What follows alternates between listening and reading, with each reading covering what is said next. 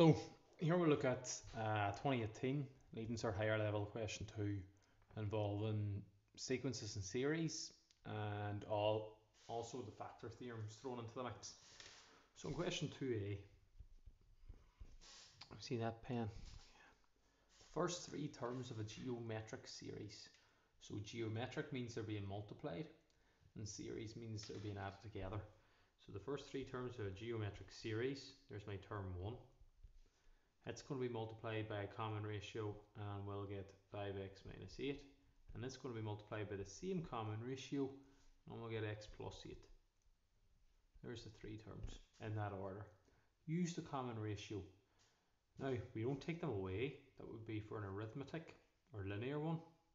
Since it's geometric, we use this fact: term 2 over term 1 is the same as term 3 over term 2. Now, all you've got to do is substitute in these values. So term 2 is 5x minus 8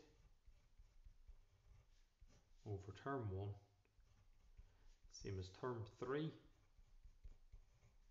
over term 2.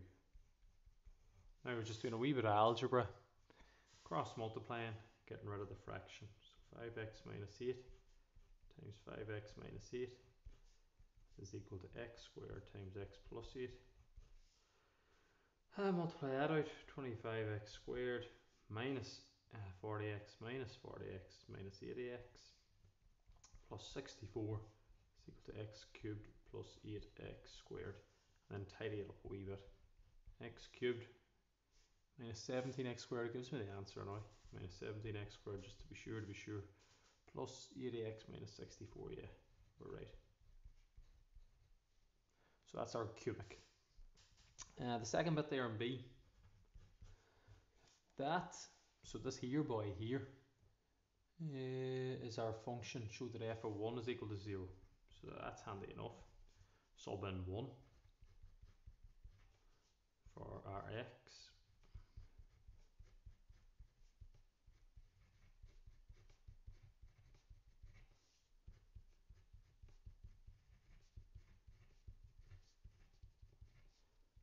Therefore, it's known as a root. So that's known as a root. Find the other value of x, or find another value of x for each that. So since it's a cubic, it's got 3 roots. They've identified 1 as our x is equal to 1 as a root. So therefore x equal to 1 is a root. And what you must do with that is get the factor of it. So if x equal to 1 is a root, that implies that the factor is x minus 1. Then we're going to do long division of that into our cubic, and we should get the remaining 2 roots. We'll get a quadratic, and then we can solve the quadratic to get the remaining 2 roots. So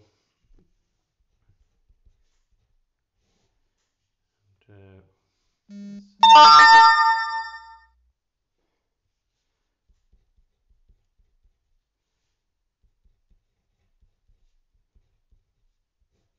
then divide it in. So what do you multiply x by to get x cubed?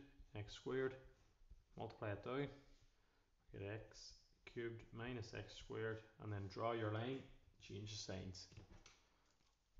Just what you do in normal long division. Draw your line, change the signs. So there you go, minus 16x squared. And then repeat the process. What do you multiply x by to get minus 16x squared? Minus 16x. Multiply it down. Draw your line, change the signs.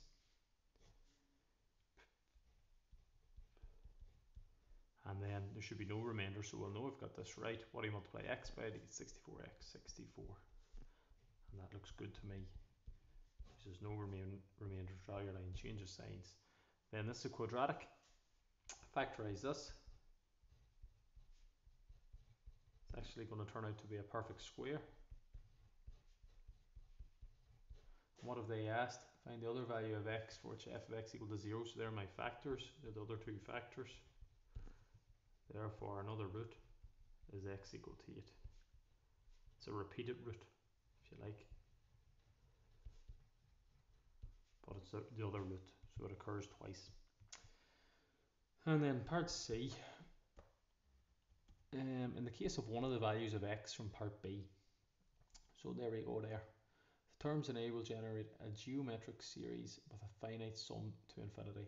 Find this value of x and hence find the sum to infinity. So a lot going on there, but what you've got to do in part A, there was our geometric series. So x squared plus 5x minus 8, x plus 8. If we sub in x is equal to 8, that means our term is 8 squared, which is 64. This one 5 times 8 minus 8, and 8 plus 8, so 64.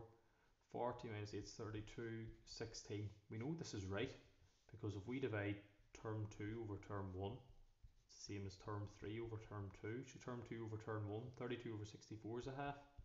16 over 32 is a half, so that works. If you use 1, you'd have 1 minus 3 and 9.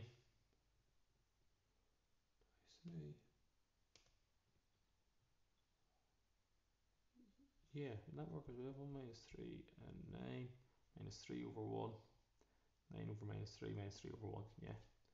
So in case one of the values from part B, suppose we're going to take our part B that we worked out, we'll generate a geometric series with a finite sum to infinity. Find this value of x, hence find the sum to infinity.